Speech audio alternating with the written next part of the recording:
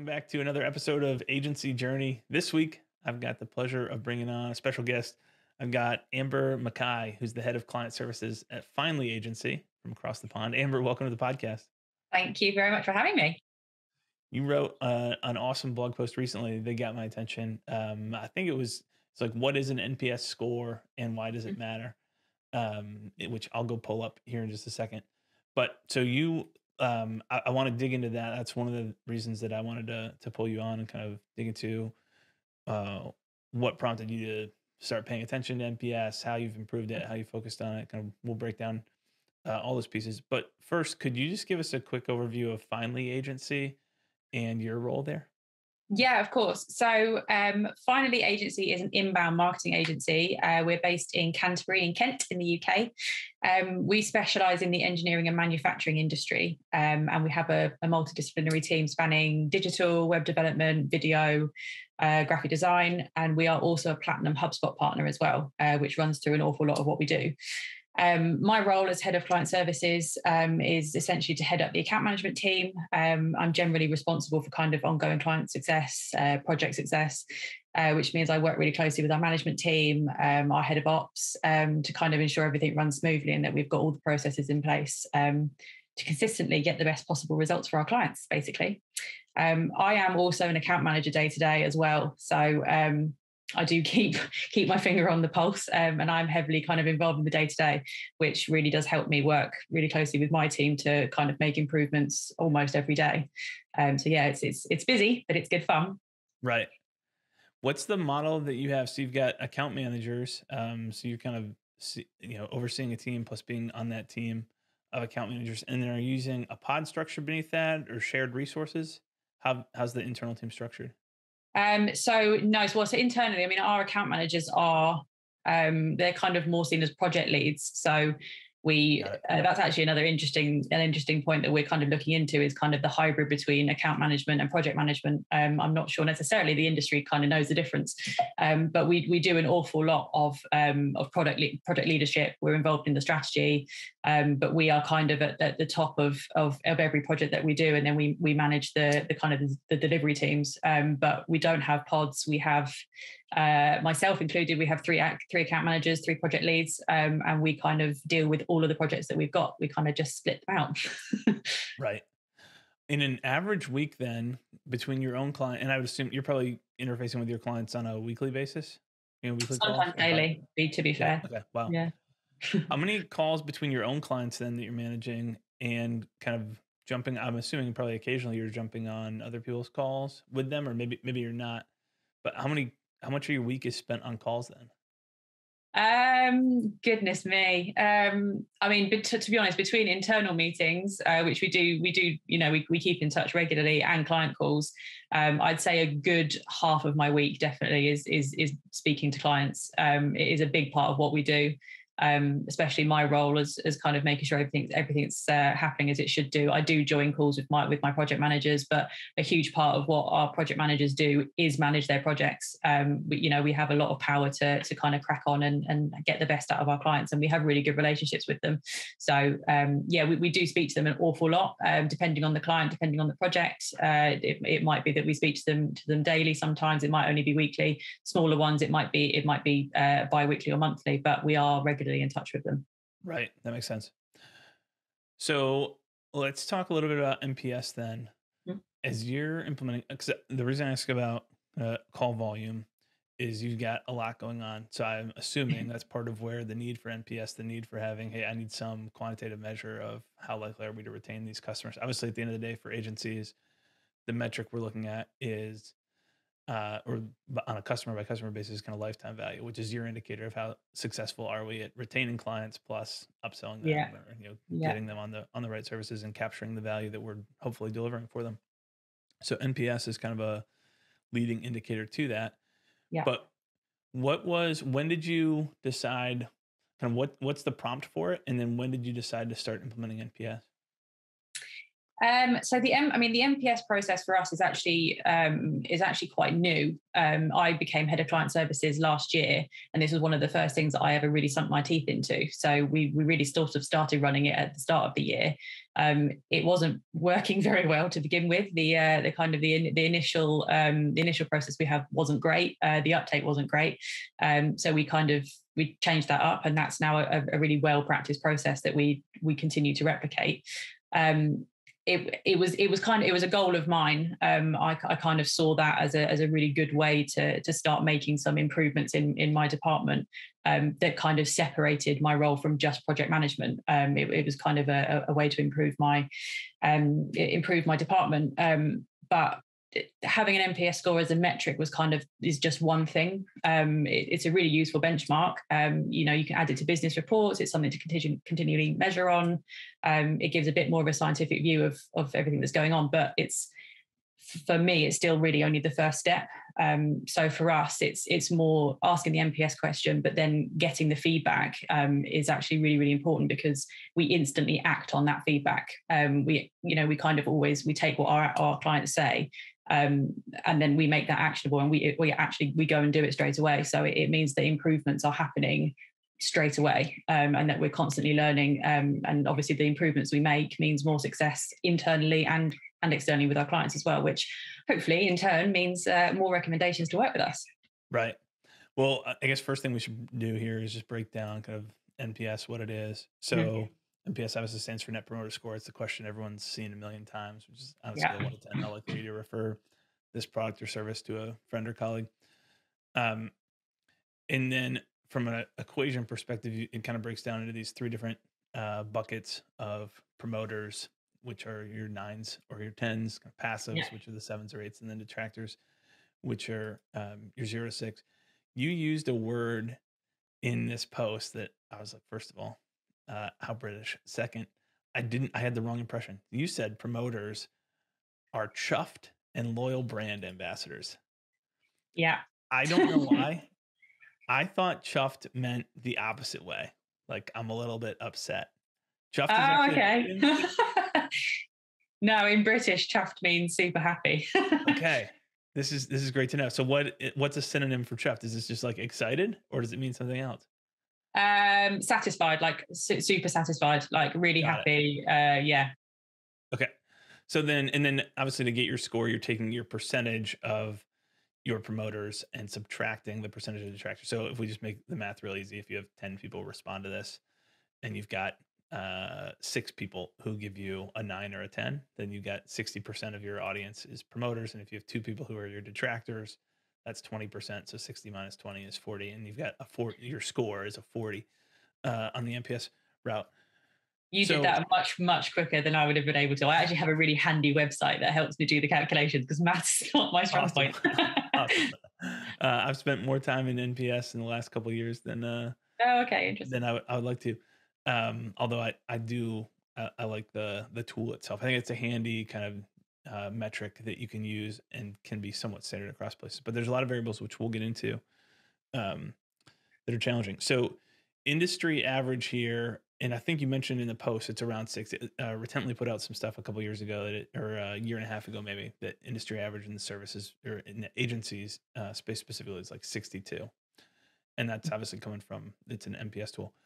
Let's talk a little bit about some of the technical pieces, and then I want to get into impact and the strategic side of what you've built out. So technically, are you using HubSpot to measure NPS, or what tool are you using to send and manage NPS surveys? So yes, we did use HubSpot. We used automated emails, which meant that people would kind of drop into workflows depending on their life cycle stages and any of the specific kind of categories we put them in. It wasn't working. The uptake was not great. Everyone's busy. People's inboxes are full anyway. So now, so to speak, I am the tool.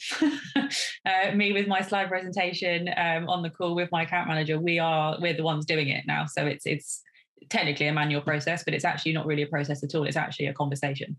Okay. So you're actually asking them, are you saying that script verbatim to them on a scale of 1 to 10? Yep.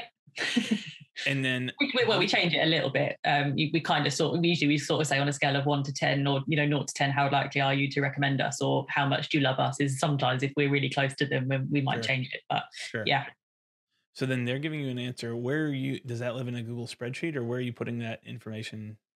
It does live in a spreadsheet. Yes, we have a agency scorecard, which it covers all sorts of different metrics that we report on bi-weekly, and it lives in there and it gets updated every couple of weeks. Yep. Okay, makes sense. And then obviously their follow-up question is, I assume you're following that up with, why do you give the score that you give, or they go right exactly that. Yeah. Makes sense. And then that's where you're talking about, hey, we're taking actions then off of what feedback they give. Yeah, exactly that. Okay, makes sense. How frequently are you asking people? So we ask all of our retainer clients at least every quarter. So that means every 3 months we have a proper meeting with them where we have a shortish presentation where we might go over activities from the last 3 months, what's coming up over the next 3 months, what's going well, what's not going so well. And then we always ask that question right at the end. If they are just smaller project clients, we'll probably tend to ask at the end of that project on delivery. Yep, that makes sense. And then in terms of who gets surveyed, I'm assuming most of the time on client calls, you've got one point of contact, maybe two. And correct me if I'm wrong. So we ask, every client gets asked. We're in the process of asking everyone as we go along, but everyone will at some point be asked, and it will be the key stakeholders that deal with their project lead on an ongoing basis. Okay, so if you just to say back to you then, if you've got, let's say we're dealing with a marketing manager at a manufacturer, but the VP of marketing or owner of the business, depending on the size of the business, is the one writing the checks but not getting on calls with you. Are you sending that via email then, or are you calling them directly at some point, or just trying to pull them into a call to ask that question, like on a quarterly planning call? How are you making sure, I guess, that you get the touch points who maybe impact the decision but aren't on the weekly calls with you? Yeah, we're actually really lucky at Finally Agency. We work with the clients that we work with in general. We are always in touch with the key decision maker. So we either speak to the CEO, the MDs, or, as you say, the people writing the checks. We are fully in contact with them. If they're not on the quarterly retainer calls for whatever reason, if they're busy, yes, we would always give them a call and we would speak to them separately. As I say, the key is to speak to the people that you are dealing with every day, because they are the ones that can tell you how well you're not doing. Right. Okay, so let's talk about the impact. First of all, you wrote in here about kind of your takeaways and experience with NPS. So what is Finally Agency's NPS? So we are currently running at 80.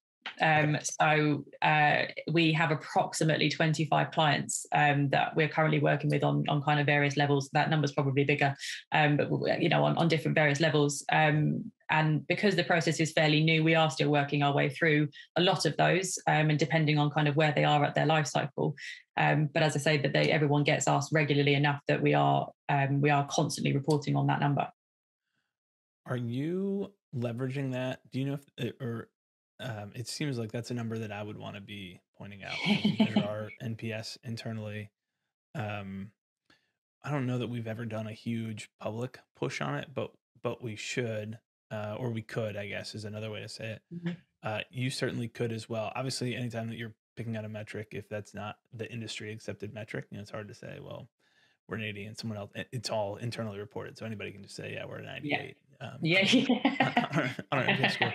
But are you all using that in your market? Obviously, it's on the blog, which is super cool that you wrote about it and have put yourself out there. But are you using that in marketing or sales at all? Currently, not as a metric, no. But that kind of brings me back to the point of, it's not that the metric and the number itself is only really the starting point. So the biggest thing for us is the feedback and then the positivity, or the structural help that clients give us when they give us feedback. Right. So a big one for us is customer testimonials, and we usually have a videographer in house, and we do a lot of video work.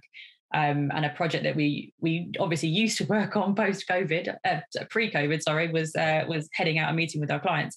Now we will be doing that more again. And the best part of it is that is it. Your clients are your biggest selling point. So for us, the metric is the starting point, and then going out to those clients that we work brilliantly with, and getting a testimonial from them, recording us having an interview with them and discussing our projects and all that stuff, and then reporting on the results of the projects, which we always do. We post a lot of case studies, we post a lot of results reports. All of that material gathered together with the metric is just such a fantastic story to sell. Right. So I've got so many different questions here, but you're 3/4 into running NPS now. As we're recording this, it's the beginning of Q4 here. So, Yeah. how has that been? Do clients know who aren't your clients, or are working with a different account managers? They know, oh, Amber's on the call, I'm going to get asked NPS, or how's that repeat conversation been? No, I think probably if they see me on the call, they think, what have we done wrong? No, I'm only kidding. No, I think because it's part of the process now. Our project leads we ask the question all the time. They expect it to come up. It's not supposed to be an intimidating question. It's not supposed to be a question where they suddenly think, if I'm honest, I'm going to upset someone, or, I'm just going to give them loads of great positive praise because that's all we want to do. It's not supposed to be a difficult question. It's supposed to be a conversation starter. It's supposed to open up about, it's meant to be transparent. It's meant to help our communication going forward. So, the more we ask our clients, the more they get into it and the more that they see that it's helpful. I think it's always a slightly strange question to be asked for the first time. And it can put you on the spot. But I think if you can't answer that question, or if it's an uncomfortable question that you're asked and you don't want to say it there and then, we've got work to do anyway. To me, the honesty is really helpful both ways. And if you're not honest, you're not, everyone's doing each other a disservice, really. Right. Well, I think there's a couple of things that I like about what you're doing that are really cool and that are different from what I would normally recommend to people. One is so in our NPS setup, I want to isolate the person that they have a relationship from the person who's asking the question. I don't want them to have to give me an answer in front of the person they deal with on a day-to-day basis, because I think that is easy to kind of buy. You have to make a decision in that moment. Do I want to potentially offend somebody who I'm going to work with or talk to on a daily basis and I have some type of relationship with? But you've mentioned a couple different things here. One is it's part of your process. So you mentioned the uptake rate. And what that normally then looks like for agencies is sending out emails. And nobody, if you introduce that to 25 clients today who've never had to do that before, most of the time they're just going to ignore that. So the cool thing about running a services-based business is you get to make whatever the rules are around what it's like to work with you. So if you set strong expectations on the front end, for every new client who's working with us, this is just part of what you do when you work with us. You pay your monthly bills, you show up to your calls on time, and you have to answer your NPS survey. And that's like those are non-negotiables. You get to make those rules and set them up. And so you've forced that on people by doing it on a call. And then the real key is exactly what you said, which is NPS is a great metric. It's awesome to put on a scorecard and to work around. And you need those central points. But the real magic is not asking people the survey question. The real magic is, what do you do with the answers from that? And how do you continue to build and strengthen those relationships? You'd mentioned we're taking action right away. So someone tells you, hey, I'm an 8, they're a passive.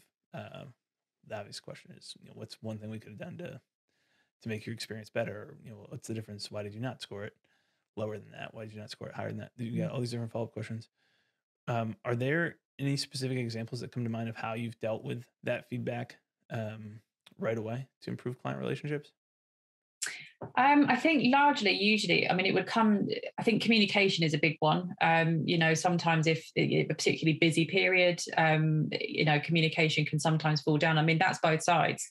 A lot of the work we do relies quite heavily on client input. From an education point of view, we're working in quite a technical sector. So a lot of the time we rely heavily on our clients being able to give us information and give us answers so that we can create content, or we can create campaigns that are technically correct to their industry. So we do rely quite heavily on their input. If our communication isn't strong enough and we don't make that clear from the outset, sometimes if things are held up because we're waiting on things from their side, that can be quite frustrating on both sides of it. So that does come up quite often. Once we've spoken about it, we said, how can we make that process easier? How can we not add to your to-do list, but see us as something crucial that you have to do, every other day or something during the week, we work with them to make it as easy as we possibly can. Right. That makes sense. And then, so I guess a couple questions. Is there a point at which, let's say you're talking to an agency, which you are right now, obviously, but they're thinking about NPS, or this conversation as I'm wondering, should we implement it? Is there a team that's too small to bother setting up NPS? Or is there a point where you're like, hey, 25 people 25 clients sounded right, or 10 clients would have been the right place to put? Is there a right place to put these types of metrics in place in systems? I don't think so. I think obviously the smaller you are, we have a handful of clients that we adore. Well, I should say, obviously we adore working with all of our clients. We love all of our clients, but we do have a selection of clients we've worked with for a long time. We have really well established relationships with, who would always score us really, really highly. And of course, they feed into the great score that we do have. But time and time again, we do great things.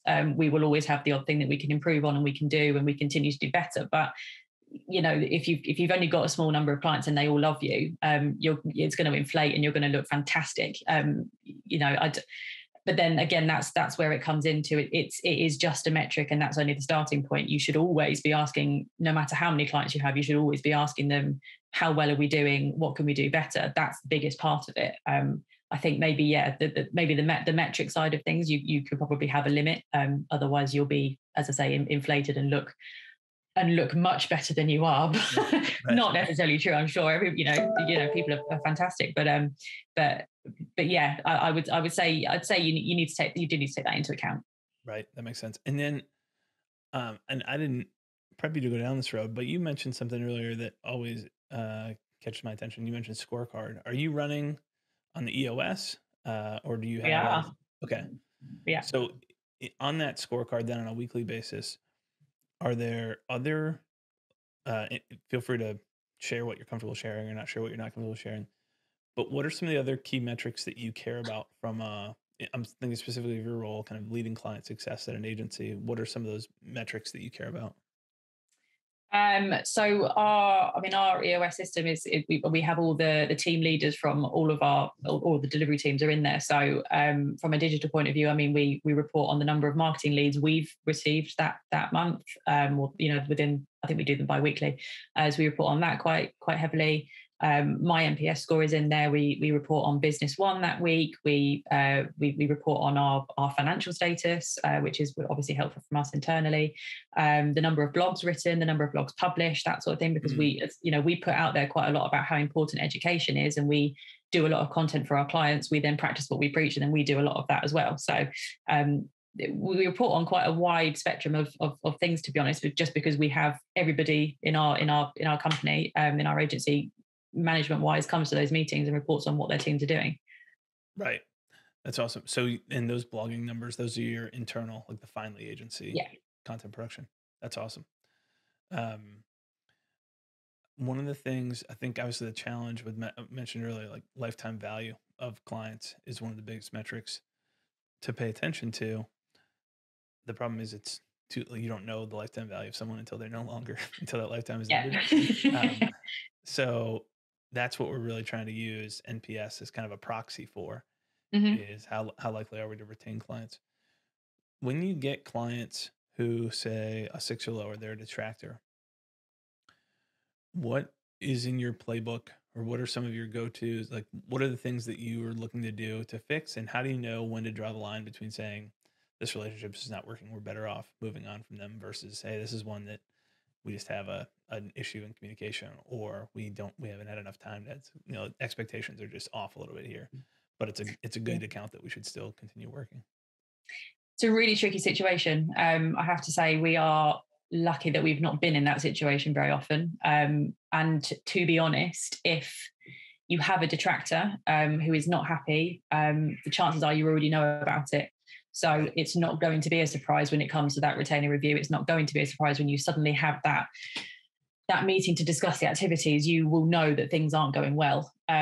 and hopefully you would have already been starting to do things to make that better, as much, whatever is in your power to make better, you're already doing that, so that when you're having these regular meetings, you say, well, we've tried to do this, and here's what we've implemented, and here's how this has helped, and here's how this hasn't. And it's a constant iterative process. But unfortunately, there are, you do have those clients where unfortunately the relationship is, for whatever reason, on whatever side, is not ideal.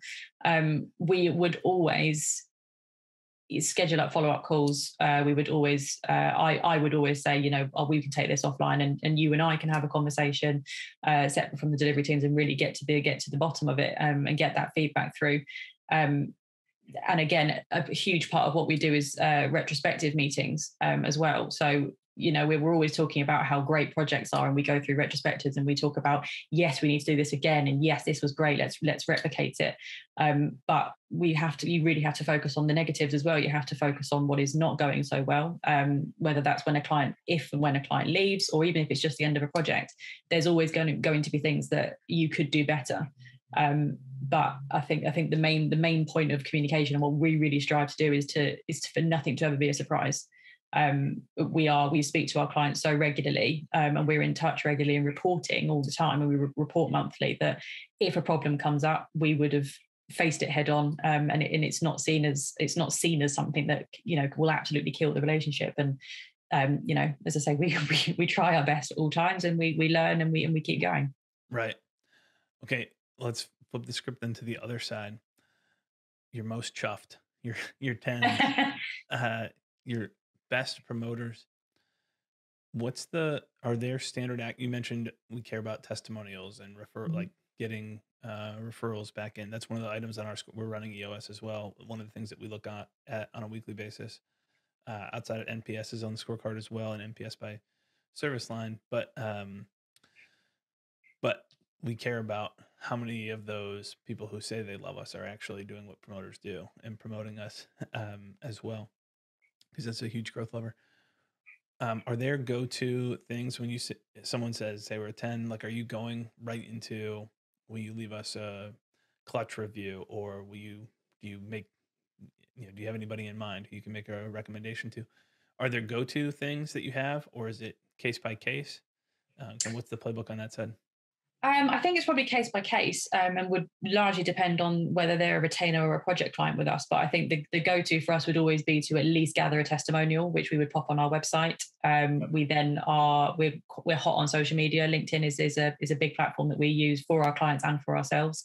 So any testimonials, any client videos that we do, we'd be then sharing on social. They then they become part of our marketing journeys. And again, we do written case studies on our websites as well, where we kind of show, for example, if it was a rebrand, we'd show what the client looked like before and what they look like now. We'd then include a testimonial. If we were lucky to have got a video with them, we would include that as well. And I think our website and our LinkedIn channel is kind of our biggest push for that sort of thing.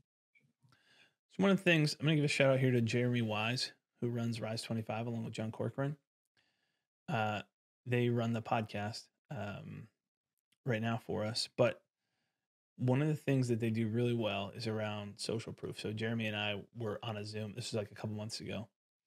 And I was just telling him it's been a great experience. And right away, he was like, in that moment, was like, hey, we're on Zoom already. Let's just record it real quickly. And so it made it super easy. No extra friction for me to go record a 90-second or 2-minute long testimonial snippet. Here's been my experience working with them. And so that opportunity, like in that moment, the cool thing about you asking folks live is you get the opportunity right then to say, hey, let's schedule follow-up right then, or you can get it, capture it in that moment. So that makes a ton of sense. Are you normally lining up, I would assume, especially if you're doing a longer case study, you're probably lining up a follow-up call off of that versus recording live? Yes. Yeah. I mean, our case studies take a little bit of time to put together, because we write the content around it. We go back and we pull all the stats, and we do some sort of like number crunching to kind of really hone in on where we were benchmarking, and then where we are now. But yeah, I mean, if ever things are, if when things are going great, we grab a testimonial, even if it's literally just typing away what that person has said, and then we can make it into testimonial later, and then they can just approve it before we put it anywhere. If it's a case that we want to do, and we want to put them as part of that new customer testimonial video project that we have, we tend to put those in, and we actually tend to do more videoing with them during those sessions. So we might capture campaign footage at the same time as capturing our own testimony, so it doesn't feel like they're just working hard to promote us. We also then we return the favor when we do some campaign work, or we have another meeting when we're there, and it's just kind of part of building a relationship, really. It's just kind of it feels like a natural relationship builder. For sure. That's awesome.